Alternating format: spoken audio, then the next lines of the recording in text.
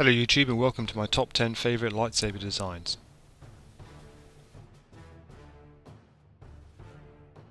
Ventress's dual lightsabers were used during the Clone Wars after she received them from her master Count Dooku. The curved design followed the similar design influences from Dooku's own saber, but being much more suitable to fighting against other lightsaber wielders than deflecting blaster bolts. The fact that she uses two of them, which can then be joined together to make a double blade, makes it a very unique design.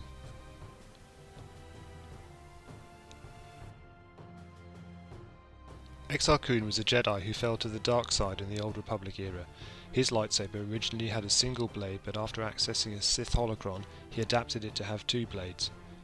What makes this lightsaber unique was that the blades could be adjusted in length, meaning opponents were constantly on guard.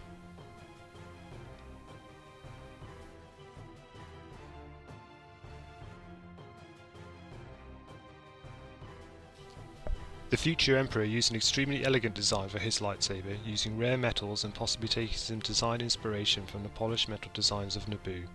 Chrome-plated and highly polished, the two sabers he possessed were rarely seen, as they would immediately identify him as a Sith Lord. Sidious and his now non-canon master Darth Plagueis were both exponentially faster duelists than the Jedi, and only used the lightsabers themselves to humble the Jedi Order.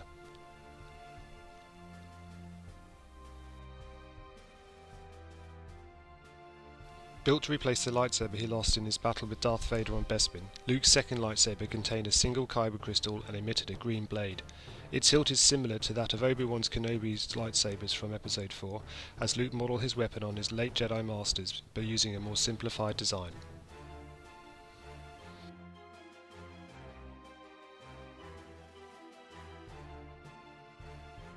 Galen, also known as Starkiller, was the secret apprentice of Darth Vader from the Force Unleashed video game series. He used a functional rather than elegant design of lightsaber that included a unique element, an exposed kyber crystal. With limited resources to build his lightsaber, you can notice the homemade design that received a significant action over the two video games.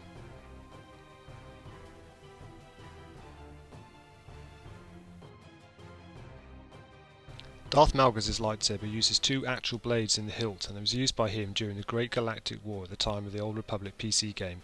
He used it in many battles, including against Jedi Master Cao Chen Darash, shown here, and also during the sacking of the Jedi Temple. He kept his blade throughout all of his time with the Sith Empire, and even when he turned his back on this and the Sith and created his own empire himself.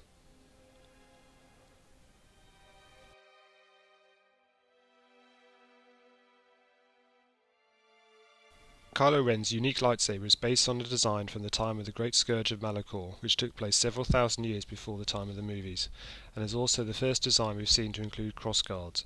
The blade owes its ragged edges and unstable appearance to a single cracked kyber crystal at its heart.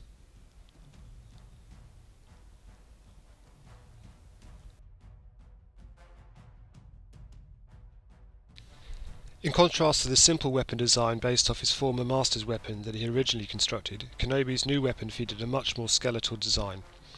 He used this lightsaber during the closing years of the Clone Wars and was used in action over many battles, most notably being his duel on Mustafar against his former Padawan Darth Vader. Obi-Wan kept this lightsaber for many years after this and used this weapon once again for his second and final duel with Darth Vader on board the Death Star. Darth Maul's unique lightsaber design is actually comprised of two separate lightsabers fused together. When this first burst onto the scene in Star Wars The Phantom Menace, this generation had not seen a lightsaber of this design for thousands of years. Maul's dexterity and extensive training allowed him to use his weapon as a single-bladed lightsaber, or to activate both single blades and fight multiple opponents at once.